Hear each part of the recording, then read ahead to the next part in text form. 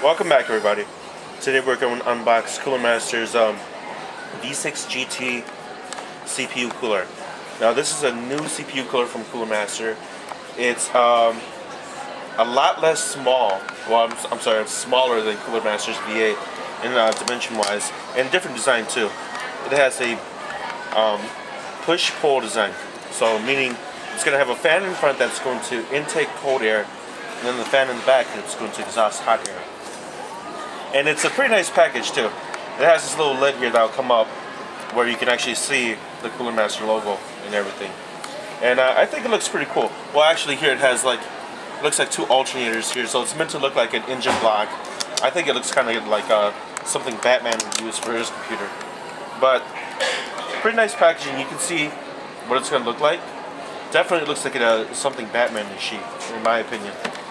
But officially, it's going to support LGA 1366, 1156, 775, and AMD AM3, AM2 Plus, and AM2. So let's take a look at what this what Cooler Master has in store. So it's packaged pretty nicely, actually. Okay. Whoa. We have a foam packaging here, and then let's see. It's actually one of the better packaging packages they have. Not even the V8 has foam packaging on the bottom. Okay, you have their warranty information, the user's manual and install guide. Okay, and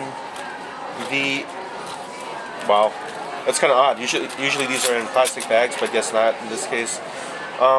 You have all the brackets necessary for AM2 and AM3 and Intel installations. So Cooler Master gives you a little bit of their thermal paste in there too.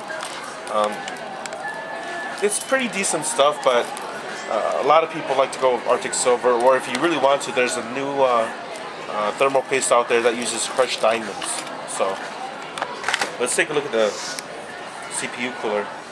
It's pretty cool looking, actually. It's pretty awesome looking. Definitely looks like an engine block, or it definitely looks like something Batman would have in his computer, I think. The front blades are really nice too, actually. So this will probably be a very quiet cooler, but this will be the intake side, and this will be the exhaust side. So when it sits in your computer, it will sit like this. And what do we have here in the back? We have... Okay, this is very nice. This is something that I haven't seen other coolers have. What we have here is we have leads that connect to one single header. This will plug into a CPU fan header, meaning both of these fans can be controlled by one fan header on the motherboard, which is very, very nice. With this type of design, push-pull design, often what you'll find is you'll find each fan having its own power and its own motherboard header. So this is a really nice design. They really thought this one out. It seems like all I see here is one Molex connector, and I can't tell right off the bat if this actually, but it seems like it is. It seems like these two fans draw power from the same Molex connector, or draw power from the motherboard. So pretty interesting design, pretty nice design. Consolidates a lot, helps out with wiring. And we have a total of 6 heat pipes on this side and 6 heat pipes on this side, and the radiator itself is pretty big.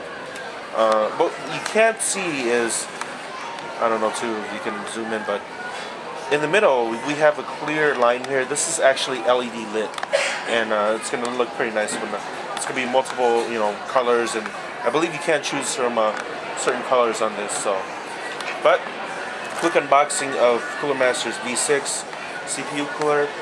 Looks pretty nice. It's not too big, so it should fit most cases. Thanks for watching. Any questions or comments, just post them on the bottom of the screen.